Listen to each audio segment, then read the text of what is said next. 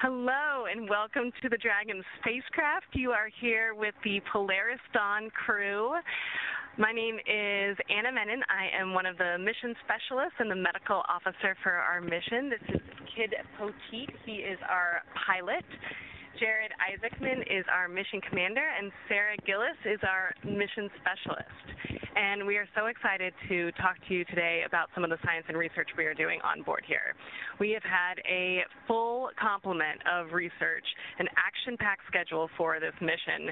We've had about 40 science and research experiments that we have been tackling, and they span all sorts of genres, and we're really excited to talk to you about a few of them today.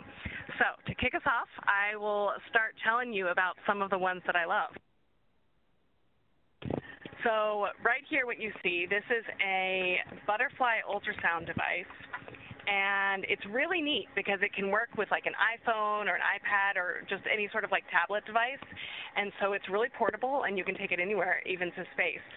And you're able to actually image all sorts of different pieces of the body and get really good diagnostics through it. So we've been using it for a whole bunch of different experiments, measuring our different veins. We've been measuring our bladder. We've been measuring our kidneys and liver and a lot of different pieces of the body. So it's been really interesting, and we're excited to see what we learn from all the data. Then this right here is another type of ultrasound device. This is a novel three-dimensional ultrasound, or the optic nerve sheath. That's a portion of the eye, and what's really interesting about this is it gives us insight into the fluid shifts and the eye issues that plague astronauts when they go to microgravity. And so scientists are really interested in the changes that happen to this optic nerve sheath, and this three-dimensional ultrasound is a brand new technology. You can use it, and it gets you really efficient, good images of that sheath. So hopefully we'll learn a lot more about those vision changes. And I'll hand it over to Kid to take it from here.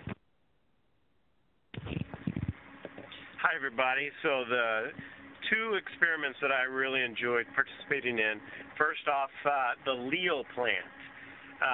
This was created by the U.S. Air Force Academy, which is near and dear to my heart.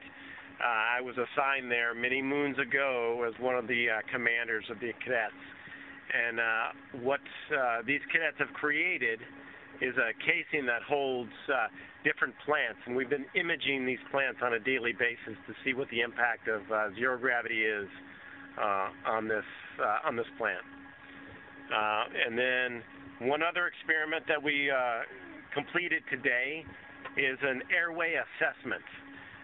So one of the big concerns is the fluid shift up here at zero gravity. We can really feel the effect as soon as we were on orbit, and you can kind of see it in our faces.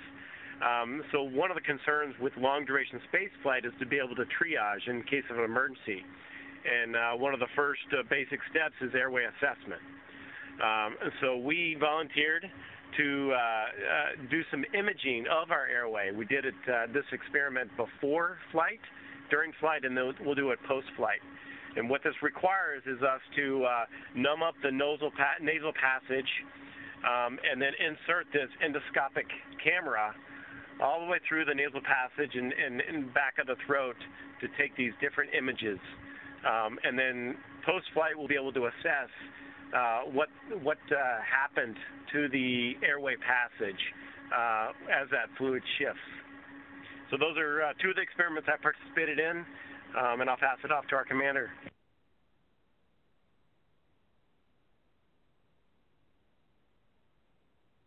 Hey everyone, so I'm pretty excited about this experiment right here. This is a Tempest Pro, also called our ambulance in a box.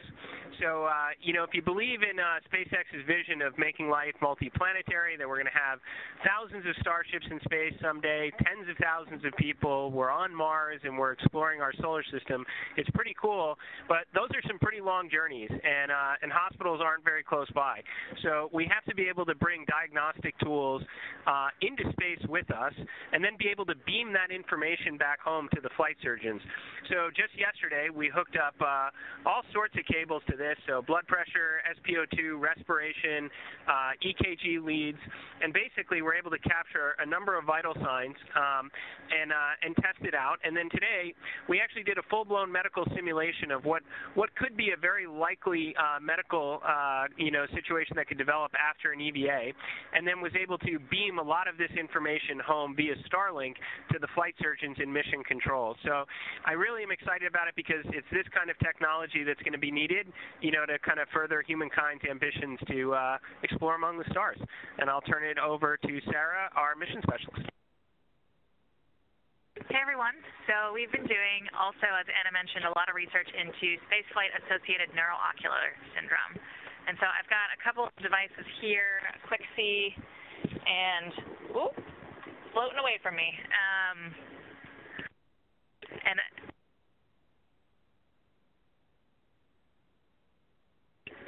a pipilometer here. But we've been collecting data kind of every day, looking at the changes in our vision over time in space. We also have an experiment from CU Boulder that we did shortly after arriving on orbit, where you actually put a contact lens into your eye to monitor the pressure change over time. And there's a picture of Jared. He has the contact lens in his eye that's sending pressure data over 12, 24 hours to a sensor. But he really looked like a rogue space pirate with his eye patch kind of covering it, so he didn't have to have some vision changes from that lens. But it was quite a look up here for the space pirate.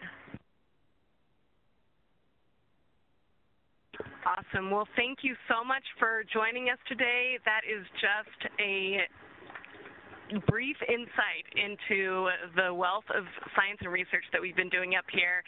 We are so excited to gather as much data as we can for the scientists back on Earth so that we can learn together and contribute to our collective future for the future of human space exploration and on Earth as well.